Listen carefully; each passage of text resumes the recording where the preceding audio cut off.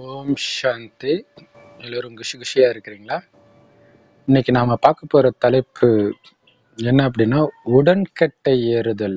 அந்த பழக்கம் இப்ப ஃபுல்லா தடை செய்யப்பட்டிருக்குது.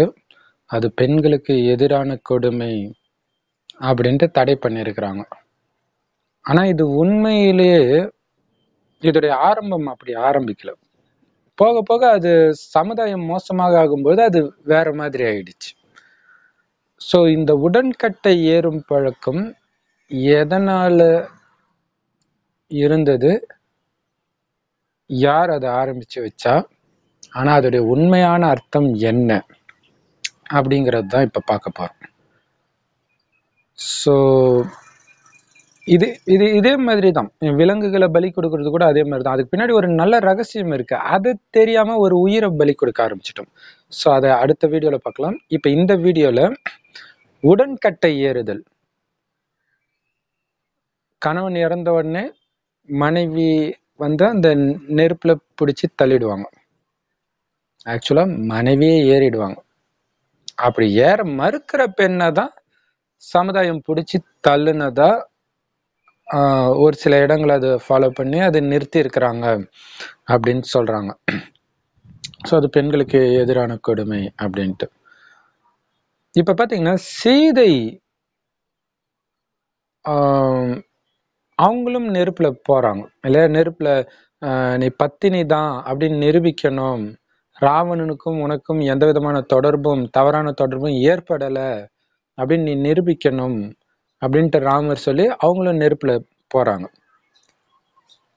அதே மாதிரி தாட்சாயணி, அதாவது பார்வதியுடைய ஒரு அவதாரம் இல்லையா? தாட்சாயணியா பிறக்கும்போது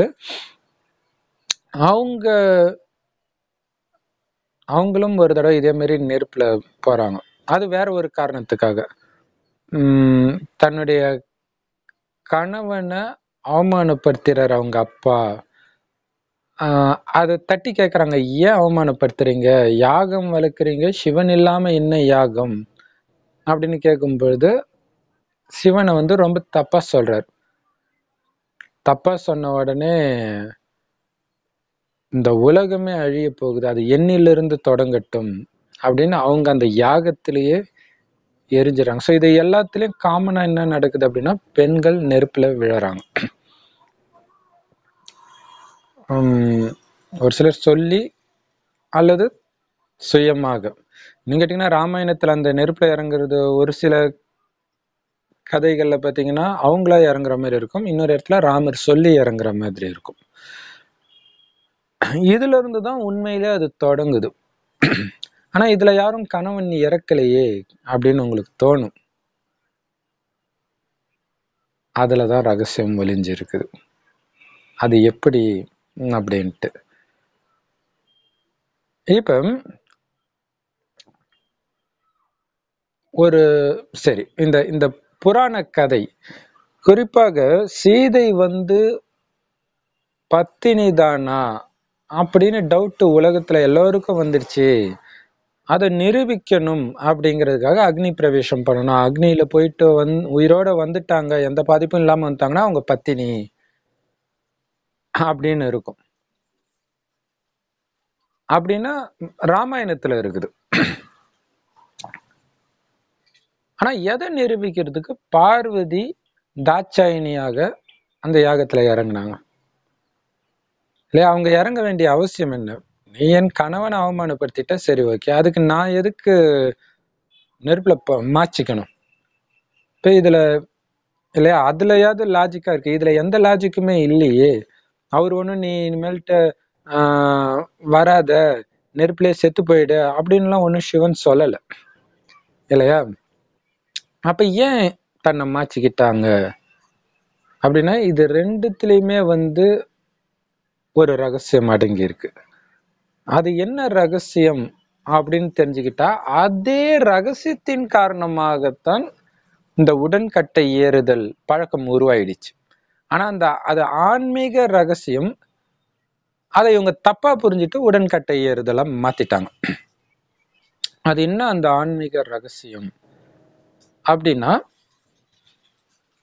ஆன்மீக ரகசியம்னாலே ஆத்மா பற்றிய ரகசியம். நான் ஆத்மா அப்படிங்கிறதே யாருக்கும் தெரியாது. அப்படியே தெரிஞ்சிருந்தாலும் ஆத்மானா என்ன, அது எப்படி இருக்கும், எங்க இருக்கும், அதுல என்ன இருக்கும், எதுவுமே யாருக்குமே தெரியாது. ஸோ இது இறைவனுக்கு மட்டுமே தெரிந்த ரகசியம். அந்த இறைவன் கலியுக இறுதியில வருவாரு அப்படின்னு அவருடைய வருகையை குறிக்கிறதுக்காக உருவாக்கப்பட்டதுதான் அத்தனை வேதங்களும், அனைத்து மதங்கள் உள்ள வேதங்களும். மற்றபடி அதுல வேற எதுவுமே கிடையாது. எந்த மதத்தின் வேதத்திலும் உண்மையெல்லாம் அந்த இறைவன் வந்து சொல்லும் பொழுதுதான் வரும். வேதத்துல எல்லாம் வேற எந்த உண்மையும் கிடையாது. சாரம் வந்து இறைவன் வருவார், அவர் அவ்வளவுதான். இப்ப வந்து சொல்றாரு, என்ன சொல்றாரு அப்படின்னா, நீங்க அழியக்கூடிய உடம்பு கிடையாது, அழிவற்ற ஆத்மா, அதாவது உயிர். அது புருவ மத்தியில் நட்சத்திரம் மாதிரி ஜொலிக்கிறதுனால தான் இங்க பொட்டு வைக்கிற பழக்கம் இருக்கு. அந்த ஆத்மா தான் நீங்கன்றத மறந்து நீங்க நிறைய தப்பு பண்ணீங்க பல ஜென்மங்களாக. அதோடைய பலனாக தான் இப்ப ஊனமா பிறக்கிறது, ஏழையா பிறக்கிறது, நிறைய பிரச்சனை, கடன் தொல்லை, இயற்கை சீற்றம். இது எல்லாத்துக்கும் காரணம் என்ன? முந்தைய ஜென்மங்களை நீங்க செய்த கர்ம வினை பயன், கர்மத்தின் விதிப்படி நீங்க அனுபவிக்கிறீங்க. அதுல வந்து குற்றமே உங்களால கண்டுபிடிக்க முடியாது. ஏன்னா இது இறைவன் வகுத்த நீதி, இந்த கர்ம விதின்றது. அதன்படிதான் நடக்குது எல்லாமே. அதே மாதிரி ஒருத்தன் பெரிய பணக்காரனா செல்வ செழிப்பா இருக்கிறான்னா அவன் அதுக்கேற்ற மாதிரி நல்ல காரியம் செஞ்சிருக்கிறான். ஆனா இப்ப கலியுக இறுதி நடக்குது. இறுதி 100 வருடம் நடக்குது. இன்னும் கரெக்டா சொல்லணும்னா இன்னும் 20 வருஷம் தான் இருக்குது. ஆனா கடைசி 100 வருஷத்துலதான் இறைவன் வந்து இந்த ரகசியத்தை வெளிப்படுத்துறாரு. என்ன சொல்றாருன்னா, இப்ப எல்லார் தலையிலும் பாவ கணக்கு தான் அதிகமா இருக்குது புண்ணிய கணக்கை விட. ஆனா இது கலியுக இறுதி. இதுக்கு அடுத்தது என்ன ஆகும் அப்படின்னா, உலகம் அழிஞ்சிடுமா அப்படின்னா உலகம் அழியாது, உலகம் மாறும். கற்பனை கெட்டாத ஒரு மாற்றம். இதுவரைக்கும் மாறினதெல்லாம் எப்படி மாறிச்சுன்னா, இப்படி ஒரு பொருளை போட்டா டக்குன்னு கீழே விழுது, இது எல்லாருக்குமே தெரியும். அந்த மாதிரி ஒரு ஒரு வீடு இருந்துச்சுன்னா அது நாளாக நாளாக பழசாகும், அதுவும் எல்லாருக்குமே தெரியும். இந்த மாதிரி மாற்றம் தான் இது வரைக்கும் நடந்துச்சு. புதுசு பழசாயிடுச்சு, உலகம் பழசாயிடுச்சு, மனிதர்களுடைய குணம் பழசாயிடுச்சு, அதாவது மோசமாயிடுச்சு இல்லையா? நாளுக்கு நாள் மனிதர்களுடைய குணம் மோசமா தானே இருக்குது. நம்மளுடைய சின்ன வயசுல இருக்கும்போது இருந்த நம்மளுடைய அந்த தூய்மையான குணம் இப்ப இருக்கா? நம்ம சின்ன வயசுல இருக்கும்போது உலகம் இருந்த அளவுக்கு இப்ப இருக்குதா? நாளுக்கு நாள் மோசமா தான் ஆயிட்டு இருக்கு. சோ மோசமான நிலையை நோக்கி போறது இயற்கை. கடந்த 5000 வருடமாக இந்த பூமி கீழான நிலையை நோக்கி இறங்கிட்டே வருது. அப்ப 5000 வருஷம் முன்னாடி என்னாச்சுன்னா இந்த உலகம் புதுசாக படைக்கப்பட்டது. புத்தம்புது உலகம், புத்தம்புது மனிதர்கள், பயங்கர தெய்வீக குணம் நிறைந்தவர்களாக நாமளே இருந்தோம். நாம நீங்க எதை சொல்றோம்? ஆத்மா. அதனாலதான் நீங்க அழியக்கூடிய உடல் இல்லைன்றார். அந்த ஆத்மா இந்த பூமிக்கு வந்து 5000 வருஷம் ஆகுது. அப்ப நீங்க எப்படி இருந்தீங்கன்னா தேவதைகளா இருந்தீங்க. அந்த தேவதைகளை தான் இன்னைக்கு கோயில் கட்டி கும்பிடுறாங்க இந்துக்கள். அப்படி நாம தான் இருந்தோம். எவ்வளவு நாள் இருந்தோம்? 2500 வருடம் இருந்தோம். அப்ப இந்த பூமியே சொர்க்கமா இருந்துச்சு. அடுத்த 2500 வருடம் இதே பூமி நரகமாகுது. நம்ம சாதாரண மனிதராகிறோம். நம்மளுடைய குணம் ரொம்ப மோசமாயிடுச்சு. இங்க தேவதையா இருக்கும்போது தெய்வீக குணங்கள் நிரம்பி இருந்தீங்க. பயங்கர அன்பு, பயங்கர அமைதி, திட்டுறதுன்னா என்னன்னு தெரியாது, அழுவுறதுன்னா என்னன்னு தெரியாது, கவலைப்படுறதுன்னா என்னன்னு தெரியாது, சதா ஆனந்தம் தான். அப்படி இருந்த நாம இந்த பூமி நரகமாகும்போது கொஞ்சம் கொஞ்சமா துக்கம் வருது. அப்படியே வருஷம் போக போக போக போக போக போக கலியுக இறுதி வரும்போது துக்கத்தின் உச்சம் இல்ல.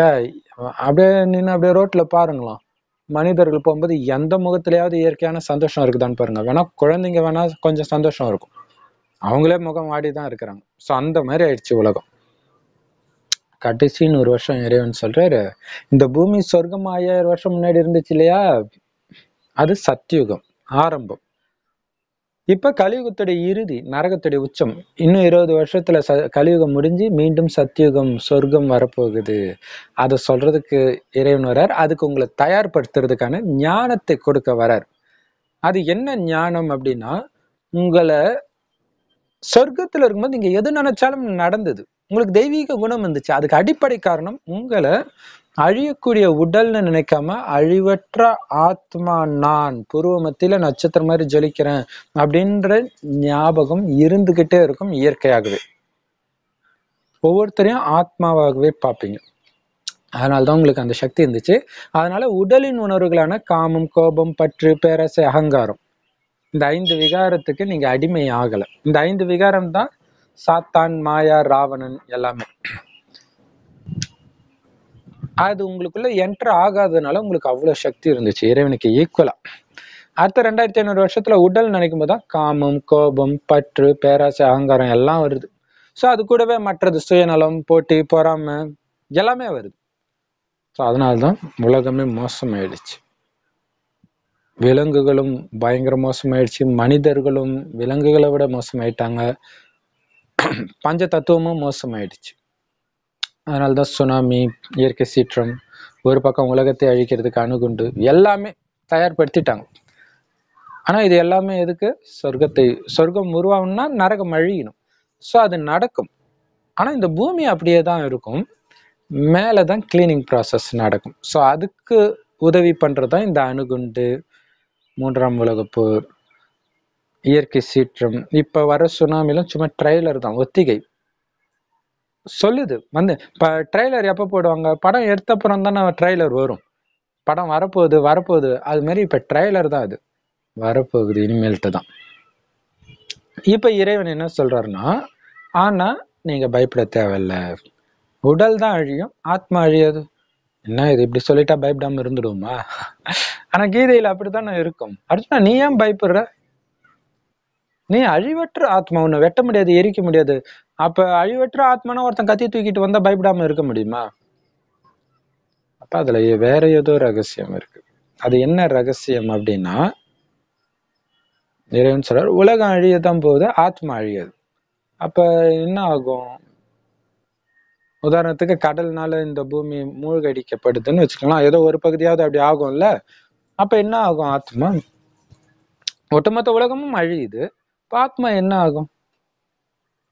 ஏன்னா இது வரைக்கும் ஆத்மா உடல் அழிஞ்சதுன்னா டக்குனு இன்னொரு பிறவி எடுக்கும், குழந்தை பிறக்கும். இங்க எல்லாருமே வாஷ் அவுட் ஆகுறாங்கன்னா ஆத்மா எங்க போகும்? இங்க எங்கேயுமே இருக்காது. அப்ப அதுக்குன்னு ஒரு இடம் இருக்கணும்ல. அந்த இடம் தான் இந்த இடம் இல்லையா? பூமியில நடக்குது இந்த சக்கரம். சோ இது பூமிக்கு மேல, அதாவது கண்ணுக்கு தெரிந்த இந்த உலகத்துக்கு மேல 2 ஒளி உலகம். அதுல மேல் ஒளி உலகம் தான் பரந்தாமம் அல்லது பரலோகம் சொல்றது. கிறிஸ்தவர்கள் பரலோகம்ன்றாங்க, இந்துக்கள் பரந்தாமன்றாங்க. அங்க ஆத்மா போயிடும். அங்கதான் இறைவன் எப்பவுமே இருக்கிறார். கூட்டிட்டு போன்றாங்கல்ல, துக்கம் வந்துச்சுன்னா இறைவா கூட்டிட்டு போன்னு, அதுக்குதான் வந்திருக்கிறார். சோ கண்டிப்பா போயிடும். ஆனா அங்கேயே இருக்க மாட்டோம். இது இந்த உலகம் சொர்க்கமாக மாறுற அந்த டைமுக்கு மேல இருக்கும், தற்காலிகமா போயிடும். இந்த பூமி சொர்க்கமானவனே எல்லா ஆத்மாவும் பிறவி எடுக்காது, கொஞ்சம் கொஞ்சமா பிறவி எடுக்கும். யார் ஃபர்ஸ்ட் வருவா அப்படின்னா, இப்ப இறைவன் ஒரு ரகசியத்தை சொல்லுவார். அந்த ரகசியத்தை அப்படியே ஃபாலோ பண்றவங்க முன்னாடியே வருவாங்க. கொஞ்சம் இறைவன் சொல்ற மாதிரியும் ஃபாலோ பண்றது, நம்ம மனசு சொல்ற மாதிரி நம்ம வசதிக்கு ஏற்ற ஃபாலோ பண்ணாங்கன்னா கொஞ்சம் லேட்டா வருவாங்க. சோ இறைவன் சொல்றது அப்படியே கண்ணை மூடிட்டு ஃபாலோ பண்றீங்க, எந்த அளவுக்கு பண்ணீங்களோ அந்த அளவுக்கு சீக்கிரமா வருவீங்க. அப்படி என்ன சொன்னார் கண்ணை மூடிட்டு ஃபாலோ பண்ற மாதிரி அப்படின்னா, அழியக்கூடிய உடல் நீங்க கிடையாதுன்னு புரிஞ்சுக்குங்க, அழிவற்ற ஆத்மா நான் புரிஞ்சுக்கிட்டு, இந்த ஆத்மாவின் தந்தை இறைவன், அவரும் ஒரு ஆத்மா தான். நாம இங்க நட்சத்திரம் மாதிரி இருக்கிறோம், பரந்தாமத்துக்கு போயிடுவோம் இல்லையா? அங்க அவரு எப்பவுமே நட்சத்திரம் மாதிரி இருக்காரு. அவரும் ஒரு ஆத்மா தான், உயிரோட்டமானவர் இல்ல. கல்லுக்கிட்ட போய் நம்ம ஏதாவது பேசுவோமா? இப்ப உயிரோட்டமா அவர் கேட்கிறாருன்னு தானே பேசுறோம். உயிர் தான் அவரும், அவரும் ஆத்மா தான். அதனால்தான் அவரை பரமாத்மான்னு இந்துக்கள் சொல்றோம். அவர் அனைத்து ஆத்மாவுக்கும் அப்பா, அதனால்தான் பரம பிதான்னு கிறிஸ்தவர்கள் சொல்றாங்க. சோ நமக்கும் இறைவனுக்கும் உள்ள வித்தியாசம், நம்ம பிறப்பிறப்பு சக்கரத்துல வரும், நமக்குன்னு உடல் எடுக்கிறோம், இறைவன் பிறக்கிறது இல்லை, அதனால அவருக்குன்னு உடலே இல்லை. அதனாலதான் சிவலிங்கம் வைக்கிறாங்க, அந்த ஜோதி ஸ்வரூபம் அப்படின்னு காட்டுறதுக்காக. சோ எட்ட இருந்து பாத்தீங்கன்னா ஒரு விளக்கு எரியற மாதிரியே இருக்கும், அதுதான் அதோடைய அர்த்தம். அப்படின்னா அவ்வளவு பெரிய ஜோதி கிடையாது, ஒரு சின்ன புள்ளி. உலகத்துல ரொம்ப சின்ன பொருள் ஆத்மா தான், பரமாத்மாவும் அதே சைஸ் தான். அவரு சிவன். மற்றபடி கிருஷ்ணர், இயேசு இந்த மாதிரி உடல் எடுத்த யாருமே கடவுள் கிடையாது. எல்லாரும் மனிதர்கள் தான், எல்லோரும் அவருடைய குழந்தைங்க தான், தந்தை ஒருத்தர் தான், அவர் தான் இறைவன். இப்ப அவரை நினைக்கணும். நினைக்க நினைக்கதான் ஆத்மாக்கு சக்தி வரும். எப்படி நினைக்கிறது? அவரு நட்சத்திரம் மாதிரி இருக்கார், ஆனா செம்பொன் நிறமான உலகத்துல இருக்கிறார். இந்த இடம் செம்பொன் நிறமா இருக்கும், பரந்தவங்க. இப்ப செவ்வானத்துல ஒரு நட்சத்திரம் ஜலிச்சா எப்படி இருக்கும்? அப்படிதான் இறைவன் இருக்கார். சோ நான் இங்க நட்சத்திரம் மாதிரி இருக்கேன், என்னுடைய அப்பா எந்த உடல்லையும் சிக்காம சுதந்திரமா செவ்வானத்துல ஒரு நட்சத்திரம் மாதிரி இருக்காருன்னு அன்பா அவரை நினைக்கணும், உருகி நினைக்கணும். நினைக்க நினைக்க ஆத்மாவுக்கு அந்த சக்தி வரும் அவர்கிட்ட இருந்து. அந்த சக்தி வர வர நான் உடலுன்ற உணர்வு கொஞ்சம் கொஞ்சமா மறக்கும். அப்ப என்ன ஆகும்? காமம், கோபம், பற்று, பேராசை, அகங்காரம் இது ஃபுல்லா உங்களை விட்டு அப்படியே விலக ஆரம்பிக்கும். அப்ப என்ன ஆகும் அப்படின்னா, ஆத்மாவுடைய உண்மையான குணம் வெளிப்படும். அதுதான் பயங்கர பரவச நிலை, பயங்கர ஆனந்தமா இருக்கும். எப்ப? உலக அழிவின் பொழுது பயங்கர ஆனந்த நிலை எடுத்துட்டு வர்றதுக்காக இறைவன் இந்த ஞானத்தை கொடுக்கிறார். இந்த ஞானத்தை கேட்கிறவங்களுக்கு தான் அது ஆகும். கேட்காதவங்க துடிப்பாங்க. சோ குழந்தையை காப்பாத்துறதுக்கு தான் அவர் வராரு. வரவர்கிட்ட நீ அப்பா தானன்னு கேட்டா அவரு என்ன பண்ண முடியும்? நீ கடவுள் தானன்னு கேட்டா அவரு என்ன பண்ண முடியும்? மனுஷனுங்களாம் வந்து நான் தான் கடவுள், கடவுள் தான் என்ன அனுப்புனாருன்னா கண்ணை மூடிட்டு நம்புறது. இப்ப கடவுளே வந்து சொல்ற கேள்வி கேட்டா அவரு என்ன பண்ணுவாரு? அதிர்ஷ்டம் இல்ல அப்படின்னு தான் புரிஞ்சுக்க முடியும். இப்ப இறைவனை ஒளிப்புள்ளியாக நட்சத்திரம் மாதிரி நினைவு செஞ்சுக்கிட்டே இருக்கணும். கூடவே அன்பா நினைக்கணும்னா அவரை பத்தி நமக்கு ஏதாவது தெரியணும். அவரு அன்பிற்குரியவர்னு நம்ம புரிஞ்சுக்கணும். ஒண்ணு நரகத்துல இருந்து காப்பாத்துறாரு, இதுவே அன்புதான். இன்னொன்னு அவர் நம்ம கிட்ட பேசுறத கேட்கணும். அவர் பேசுறாரு. இந்த கடைசின்னு ஒரு வருஷம் ஒருத்தர் உடல்ல வந்து இந்த ஞானத்தை கொடுக்கிறார். ஒரு வயோதிகர் உடல். அவருக்கு இறைவன் பிரம்மான்னு பேர் வைக்கிறார். அவர் வாய் வழியா இந்த ஞானத்தை கேட்கிற நாம பிரம்மா குமார் குமாரிகள். இதுதான் இறைவன் கொடுக்கிற ஞானம். இப்ப பாருங்க, உடல் அப்படின்னு நினைத்தால்தான் காமம் வரும் இல்லையா? ஏன்னா இந்த காமம், கோபம், பற்று, பேராசை, அகங்காரத்துல நம்பர் 1 எதிரி, நம்பர் 1 சாத்தான் காமம் தான். அதனாலதான் காமம் மகாசத்ருன்னு கீதையில இருக்கும். அப்ப உடல் உணர்வை தூண்டுது அப்படின்னா நீங்க உடம்பு நினைச்சாதான். ஆனா நீங்க உங்களை ஆத்மா நினைச்சா, அதுக்குதான் இறைவன் சொல்ற உடல்ன்றது சுத்தமாற மறந்து ஒரு ஆத்மாவாக, ஒரு ஒளியாக உங்களை உணருங்க. அப்படி உணர்ந்தீங்கன்னா இறைவனை தானா நினைப்பீங்க. ஏன்னா ஆத்மாவுக்கு தான் ஒரு அப்பா, உடலுக்கு கிடையாது அப்படின்னு இறைவன் சொல்றார். ஆனா இதுக்கு எதிரியா இருக்கிறது எது? உடல் உணர்வு. அப்ப ஒரு கவர்ச்சிகரமா ஒரு பொண்ணு ட்ரெஸ் போட்டு போனா என்ன ஆகுது? உடனே காம உணர்வு வருது. ஏன் வருது? நீங்க ஆண் நினைக்கிறதுனால வருது. கரெக்ட் தானே? அப்ப உடல் நினைக்கிறதுனால தானே வருது. அதுக்குதான் அழியக்கூடிய உடல் நான் இல்ல, ஆத்மா ஆத்மான்ட்டு அந்த உடல் உணர்வு சுத்தமாக எரிக்கிறது தான் பாவத்தை எரிக்கிறதுன்றது. உடலை எரிக்கல, உடல் உணர்வை எரிக்கிறது. இப்ப நீங்களே கண்டுபிடிச்சிருப்பீங்க சீதை ஏன் நெருப்புல இறங்குனாங்க. இது எல்லாமே அந்த உடல் உணர்வை எரிக்கிறது, இறைவனை நினைத்து எரிக்கிறது. உண்மையிலே அந்த சீதை யாரு அப்படின்னா பாருங்க, இந்த காமம், கோபம், பற்று, பேராசை, அகங்காரம் இந்த 5 விகாரம் எல்லா ஆணிடமும் எல்லா பெண்ணிடமும் இருக்குல்ல, இந்த இணைந்த ரூபம் தான் 10 தலை ராவணம். ஆணிடம் உள்ள 5 விகாரம், பெண்ணிடம் உள்ள 5 விகாரம். மற்றபடி 10 தலை தூக்கிட்டு யாரும் இல்ல.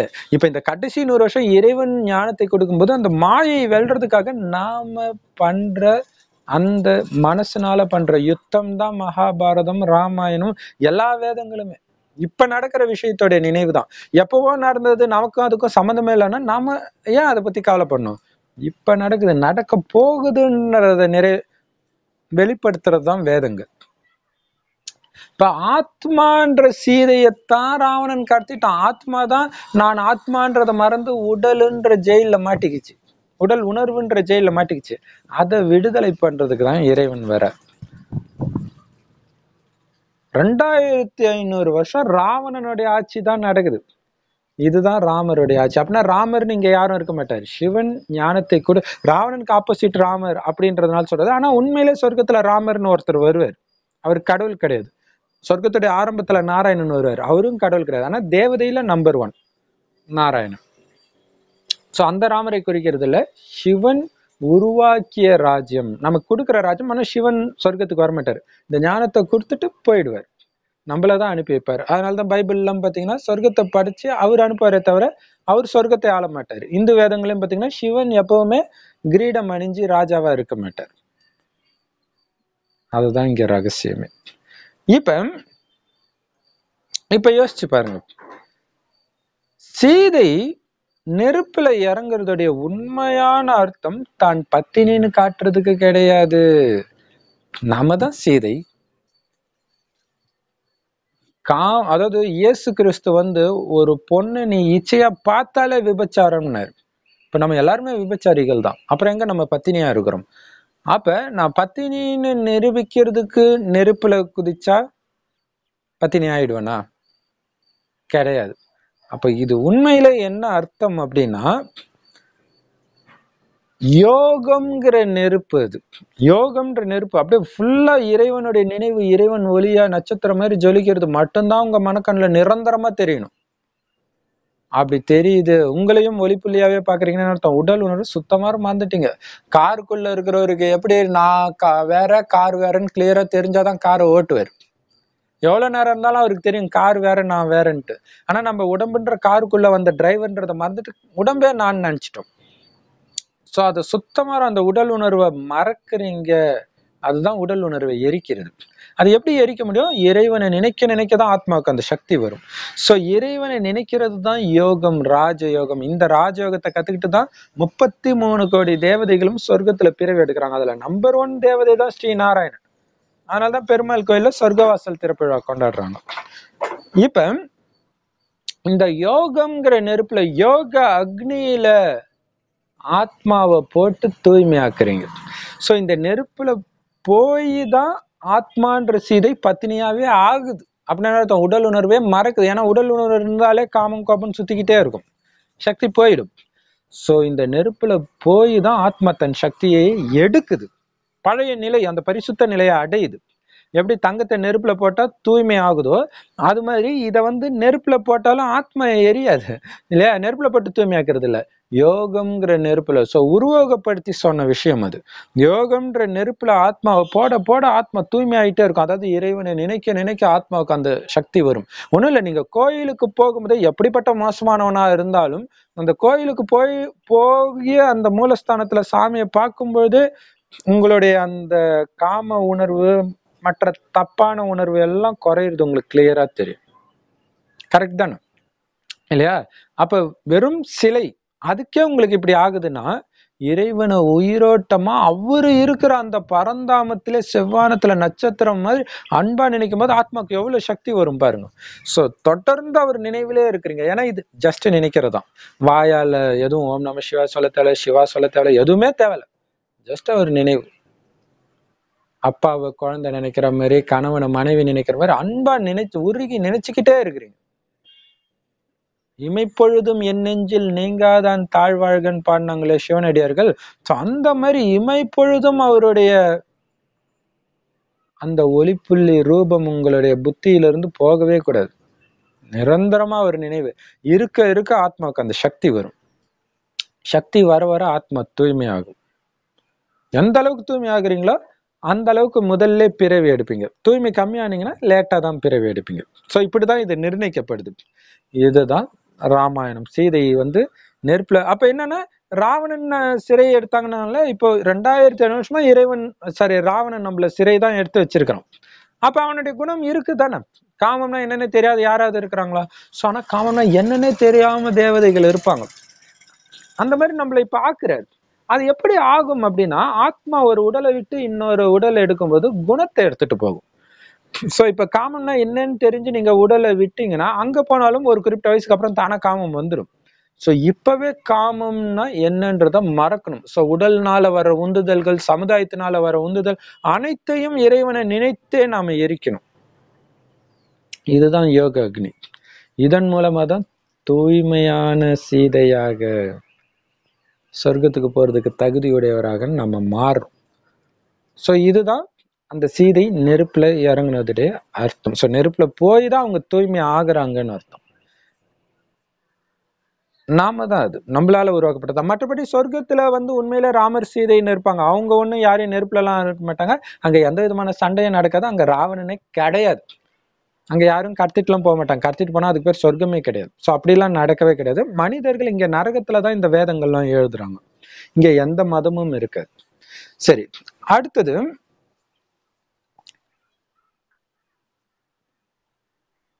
தாட்சாயினி, பார்வதி இல்லையா? இப்ப உண்மையிலே இது சிவனுக்கும் நமக்கும் நடக்கிற விஷயம். சோ கணவனையே மனைவி நினைக்கிற மாதிரி இறைவனை நாம நினைக்கிறதுனால நாம தான் இந்த பார்வதி ஆகிறோம். சோ அங்க கணவர் ராமரை நினைத்து அவங்க நெருப்புல இறங்குறாங்க சீதை ராமாயணத்துல. ஆனா இங்க அதே மாதிரி இவங்க நெருப்புல இறங்குறாங்க இல்லையா, அதுவுமே அதுதான் அர்த்தம். ஏன்னா அங்க காமத்தை வச்சு சொல்லியிருக்கிறாங்க இல்லையா, அவன் கிட்ட காமம் ஏதாவது இருக்குமான்ட்டு. ஆனா காமம் மட்டும் எதிரி கிடையாது. காமம், கோபம், பற்று, பேராசை, அகங்காரம் எல்லாமே. அப்ப இந்த பற்று இருக்கு இல்லையா, சோ அப்ப என்னுடைய அப்பா, அந்த அன்பு. அப்ப இறைவனை நினைவு செய்யும் பொழுது அதுதான் சிவன் சொத்து குலநாசன்றதுடைய அர்த்தமே அதுதான். இறைவன் மேல உங்களுக்கு உண்மையில அன்பு இருந்தா மற்ற எந்த மனுஷன் மேலயும் உங்களுக்கு அன்பு இருக்காது, போயிடும். அன்பு இருக்கும், பட் பற்று இருக்காது. பற்றற்ற அன்பு இருக்கும். இறைவனுக்கு எப்படி எல்லார் மேலயும் அன்பு இருக்குது, ஆனா பற்று கிடையாது, அந்த மாதிரி இருக்கும். சோ அப்ப இந்த பற்று எங்கப்பா எங்கப்பான்ற உணர்வு, அதுவும் ஒரு உடல் உணர்வு தானே. சோ அந்த உடல் உணர்வுனால அவங்க போறாங்க. சோ காமமா இருந்தாலும் சரி, பற்று, கோபம், அகங்காரம், பேராசை, இது எதா இருந்தாலும் அதோடைய குணாதிசயம்னா கண்டிப்பா துக்கத்தை கொடுக்கும்.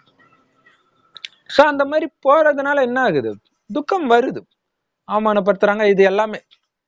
சோ மனித உறவுகளை வெட்டி எறிந்து இறைவனோடு உன்னுடைய புத்தி இணைந்தான் இறைவன் சொல்றாரு. ஆனா அதையும் மீறி அவ்வளவு சீக்கிரம் விட முடியல இல்லையா. என் அப்பா, என் கணவன், என் குழந்தை, இப்படியே போயிட்டு இருக்குது இல்லையா. சோ அப்படி புத்தி மாட்டிக்கிச்சு.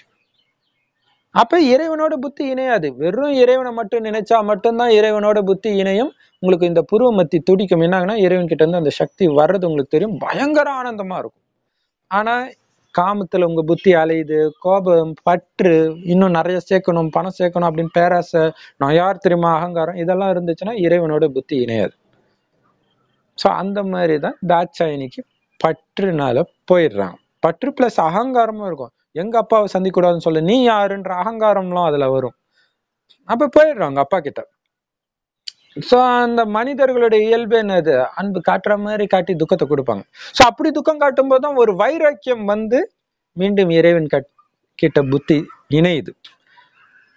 சோ அப்படி இணையும் பொழுது அதுதான் அவங்க நெருப்புல இறங்குறதுன்றது. அப்ப என்ன அர்த்தம், இந்த உடல் உணர்வு தானே பிரச்சனைன்ட்டு சோ யோக அக்னியில ஆத்மாவை போட்டு மீண்டும் தூய்மை ஆகிடுறீங்க அப்படின்னு அர்த்தம். சோ அப்ப சிவன் பார்வதியை தன்னுடைய தோல்ல போட்டு டான்ஸ் ஆடுவார். கோபம் டான்ஸ் ஆடுற மாதிரி காட்டிருப்பாங்க. அது உண்மையிலே கோப டான்ஸ் இல்ல, ஆனந்த நடனம். உண்மையிலே இறைவனுக்கு உடலே கிடையாது இல்லையா. அப்ப நாம முழுசா நம்மள இந்த யோகம்ன்ற நெருப்புல பலி கொடுத்துட்டா, அதாவது உடல் உணர்வு எண்ணிதுன்ற உணர்வு ஃபுல்லா விட்டுட்டு இறைவனை மட்டும் நினைச்சிட்டு இருந்தீங்கன்னா ஆத்மா அப்படி ஒரு ஆனந்த நடனம் ஆடும் புத்தியினால. சோ அப்படி ஒரு ஆனந்தம் இருக்கும். அந்த ஆனந்த நடனத்தை தான் அங்க ஆஹ் உடம்பு வச்சு டான்ஸ் ஆடுற மாதிரி காட்டிட்டாங்க. இதுதான். அப்ப இறைவனை தவிர எதுவுமே இல்லைன்றதுக்காக உருவானது.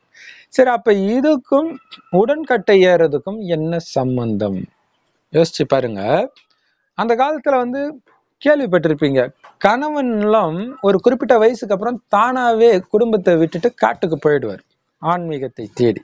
ஏதாவது ஒரு குருவை தேடி போயிடுவார், இறைவனை அடையணும் அப்படின்ட்டு. பொண்ணு எங்க போக முடியும், போக முடியாது இல்லையா.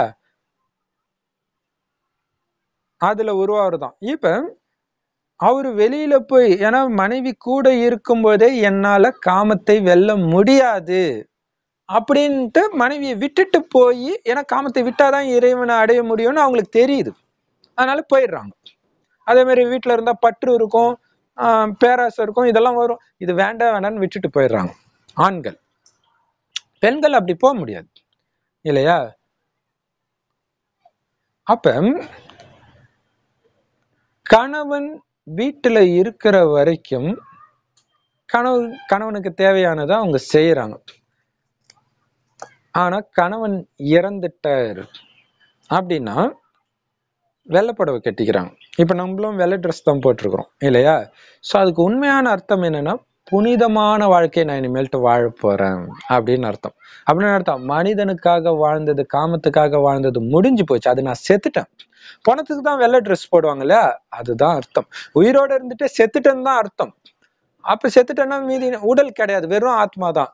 ஆத்மா பரமாத்மாவை நினைவு செஞ்சுக்கிட்டே இருக்க போகுது. இறை தொண்டிலே என்னுடைய வாழ்க்கையை அர்ப்பணிக்க போறேன், இறை நினைவிலே அர்ப்பணிக்க போறேன்றதுக்காக உருவாக்கப்பட்டதுதான் அது. சோ அதே மாதிரி இங்க உடன்கட்டை ஏறுறதுடைய அர்த்தம் என்னன்னா, நடுவுலயே கணவன் இறந்துட்டாரு அப்படின்னா, ஏன்னா பெரும்பாலும் வெள்ளை ட்ரெஸ் போடுறதுதான் இருக்குதே தவிர, உடன்கட்டை ஏறுறது ஏதோ ஒரு சில இடங்கள்ல இருந்து இருக்குது. அப்ப அதோடைய உண்மையான அர்த்தம் என்னன்னா, இங்க சீதை ஏறினது அந்த மாதிரி அர்த்தம் தான் அது இல்லையா? இது வந்து கணவன் இறந்தா இல்ல, இறக்காட்டினாலும் இறைவனுடைய ஞானம் கிடைச்சிச்சு, இறைவன் மேல அன்பு வந்துடுச்சுனாலே, புத்தினால இறைவனுடையவளா நான் ஆகிட்டேன் இல்லையா? ஆத்மான்றது பெண், இறைவன்றது கணவன். அப்படி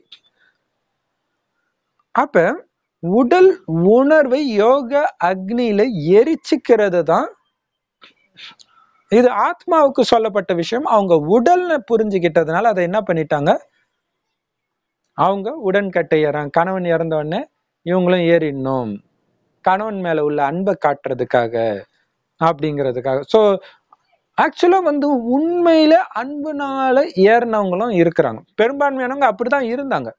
ஆனா போக போக உடல் உணர்வு வாழணுங்கிற ஆசை என்ன பண்ணிடுச்சு, இல்ல இல்ல நான் சாக மாட்டேன்னும் போது அப்ப புடிச்சு தள்ளுற மாதிரி இப்படி எல்லாம் நடந்து இருக்குது. சோ அதை எதிர்த்து இருக்கிறாங்க. ஆனா உண்மையிலே என்ன அப்படின்னா, இறைவன் சரி கணவன் இறந்தாச்சு, இப்ப நான் மனுஷனுக்கு மனைவி கிடையாது, இறைவனுக்கு மனைவி. இந்த உடல் உணர்வை நான் எரிக்கிறேன் அப்படின்னு உருவாக்குனதான். சோ இனி அப்ப பாத்தீங்கன்னா அந்த மாதிரி பெண்கள் கிட்ட ஆசீர்வாதம் வாங்கின காலம் எல்லாம் இருக்குது. ஏன்னா அவங்க தேவதைக்கு சமயான தூய்மையா இருக்கிறாங்க அப்படிங்கறதுக்காக. சோ இளம் விதவையா இருந்தாலும் சரி அப்படி இருந்துச்சு. ஆனா இன்னைக்கு ஃபுல்லா எது ரைட்டு எது தப்புன்னே தெரியாம தூய்மையா இருக்க விடுறதே கிடையாது. இன்னைக்கு கணவன் சேர்த்தா நாளைக்கே இன்னொரு கல்யாணம், அப்படி போயிட்டு இருக்குது இல்லையா? சோ உடன்கட்டை ஏறுறது உண்மையிலே இப்படி உருவான விஷயம்தான். சீதை இந்த மாதிரி இதுல இருந்து வந்த விஷயம். ஆனா ஆன்மீகத்துக்காக, இது ஆத்மாவுக்கு சொல்லப்பட்ட ஞானம், உடலுக்கு அப்ளை பண்ணும்போது அது தப்பாகிடுது. அதே மாதிரிதான் தீண்டாமையும். சோ அது என்னன்றத அடுத்த வீடியோல பார்க்கலாம். இப்ப இறைவன் கொடுக்கிற இந்த ஞானத்துல இருந்துதான் இதெல்லாம் போடுறோம். சோ அந்த ஞானத்தை நீங்களும் கேட்கணும் இல்லையா? இது எங்க நடக்குது அப்படின்னா, பிரம்மகுமாரி சென்டர்ல தான் கிடைக்குது இந்த ஞானம். உலகம் ஃபுல்லா பிரம்மகுமாரி சென்டர் இருக்கு, முழுக்க முழுக்க ஃப்ரீயா தான் இது கிடைக்குது. ஏன்னா நம்ம அப்பா சொல்லி கொடுக்குறாரு. 5000 வருஷத்துக்கு ஒரே தடவை தான் இந்த வாய்ப்பு இருக்கு. இப்ப விட்டீங்கன்னா எப்பவுமே கிடையாது. ஸோ சீக்கிரமா அருகில் உள்ள பிரம்மகுமாரி சென்டருக்கு போங்க. இன்டர்நெட்ல பிரம்மகுமாரி சென்டர் உங்க ஊர் பேரு போட்டீங்கன்னா அட்ரஸ் ஈஸியா கண்டுபிடிச்சிடலாம். போங்க, அங்க இறைவன் நடத்துற ஞானத்துக்கு பேர் தான் முரளி. அந்த முரளி தமிழ்ல இன்னொரு யூடியூப் சேனல்ல போடுறோம், அதோட லிங்க் கீழே டிஸ்கிரிப்ஷன்ல இருக்கும், அவசியம் பாருங்க. அப்படி இல்லாட்டினாலும் B.K. சரவணகுமார் தமிழ் முரளி அப்படின்னு போட்டீங்கன்னா இந்த வீடியோஸ் வரும், அவசியம் பாருங்க. அப்பதான் பரமாத்மாவுடைய ஞானம்னா என்னன்னே தெரியும். மனிதர்கள் உருவாக்கிய மதத்தின் ஞானத்தையே வச்சு ஆராய்ச்சி பண்ணா கடவுள் கிடைக்க மாட்டார், குழப்பம்தான் ஆகும். அதனால நிறைய பிரச்சனை தான் வரும். இறைவனே வந்துட்டார் மதத்தை உருவாக்க இல்ல, சொர்க்கத்தை உருவாக்க. உங்களை தன்னுடைய மதத்தினரா மாத்த வளரல, சொர்க்கத்தின் அதிபதியா ஸ்ரீ நாராயணனா மாத்துறதுக்கு வந்திருக்காரு. ஸோ அவசியம் வந்து உங்களுடைய பாக்கியத்தா இல்லைங்க. ஓம் சாந்தி. தேங்க்ஸ் ஃபார் வாட்சிங்.